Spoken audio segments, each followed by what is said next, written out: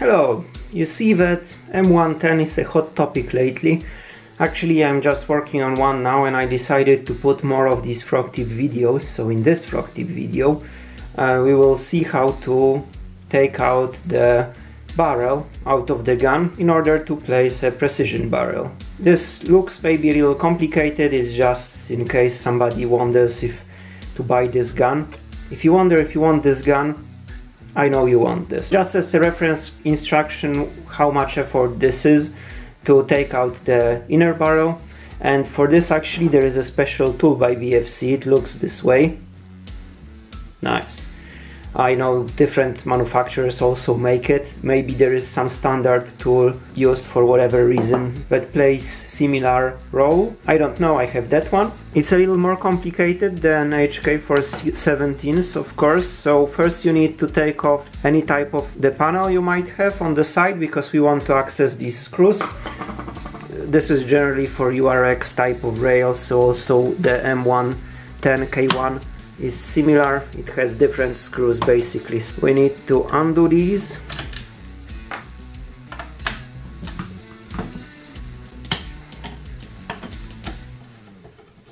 And the same on the other side. Obviously the best is to just do it on the upper receiver alone, the rest is not needed.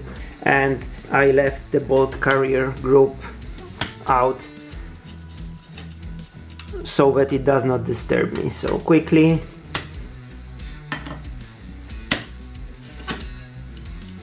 when the screws are out, you can take off the bottom rail, just pull it to the front and take it out. And what I like about this gun is, compared to other URX rails, is that you actually don't need to disassemble the rail from the receiver. There's no problem with alignment later on. Then you need this special type of key. If you look, there's this crown nut that holds the barrel in place. It's hard to record this, but generally the key has the teeth that will catch against that crown nut. I need to put it in and basically undo by rotation in this direction. Rotation by rotation. Loosen it up until it slides completely from the rail.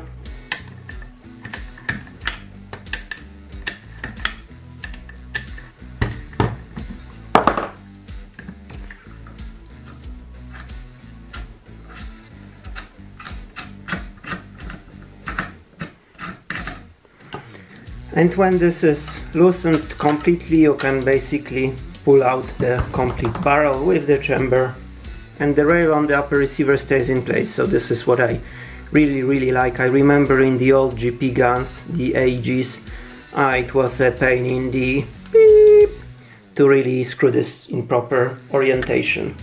By the way, we can have a quick look here. I really like how they made this SR25 type guns, because this hop-up adjustment is very nice. It's very stiff, unlike the HK417. This rod does not bend, does not run away, whatever, and you get really precise adjustments. So I really like it. And right now, to get into the inner barrel, you just pull this out. There are two screws, one is here, one is here. You don't need to remove them completely, just loosen this a bit. And the same on the other side. And when it's done, you can push the barrel assembly from that barrel extension. And now there are just two more screws on this side. So pretty quickly, let's do first this one. When it's out, you can pull the plastic out. And this one. And you can open the chamber now. Voila! You have inner barrel with the hop-up rubber, and here is the arm for the hop-up. The latest type, this metal one, it really works well. If you ask me what to replace here, just replace the barrel. The rest is perfectly fine. I run it in all my guns, so no issue here. To put this back together, you do exactly the opposite. You just need to remember about tightening the nut strong enough so that the barrel would not come loose.